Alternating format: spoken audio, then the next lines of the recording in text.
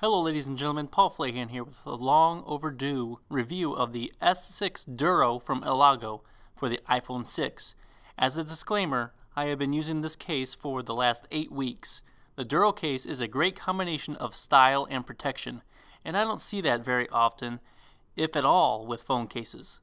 Most of the time, one has to settle with a slim, barely there beautiful case that doesn't provide great drop protection, or a bulky brick of a case that makes your device 4 times as thick. The S6 Duro has a hybrid design with a soft rubber that wraps around the phone, which allows for shock absorption, and the second polycarbonate layer, which lays flush with the soft rubber, gives the device great rigidity when dropped. With this combination, the Duro only thickens the device to 11.5 millimeters from the device's already extremely slim 6.9 millimeters.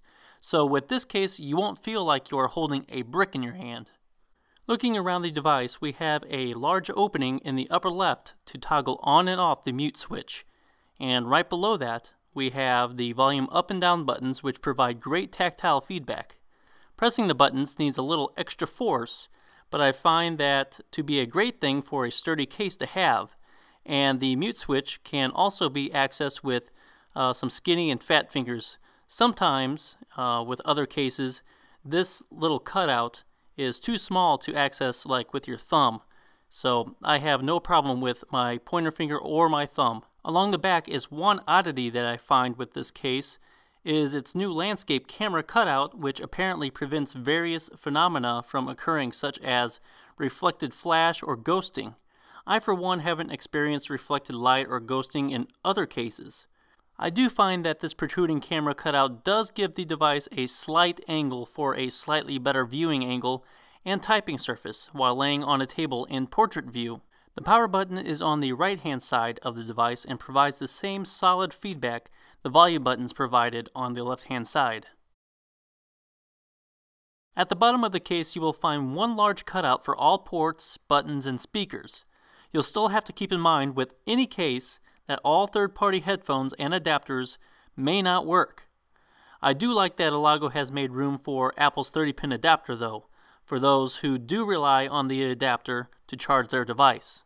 Now to insert the device into the case, I recommend removing the polycarbonate shell from the rubber case first, because the shell does make the case extremely rigid, and then clip the shell back on once your device is inserted. Over these past 2 months, I have been enjoying this case due to the fact that it doesn't make my beautiful iPhone 6 look ugly or bulky while keeping it fully protected, which I'm sure is just what a lot of people want in a case. The case isn't perfect though.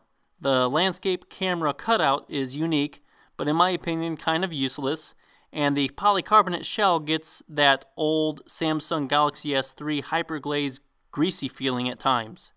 Overall, I would definitely recommend looking into this case for its beautiful combination of style and protection. I will have a link to this case in the description below. Thank you for watching. This is Paul Flahan with Paul's iOS Device. I will see you in the next video. God bless.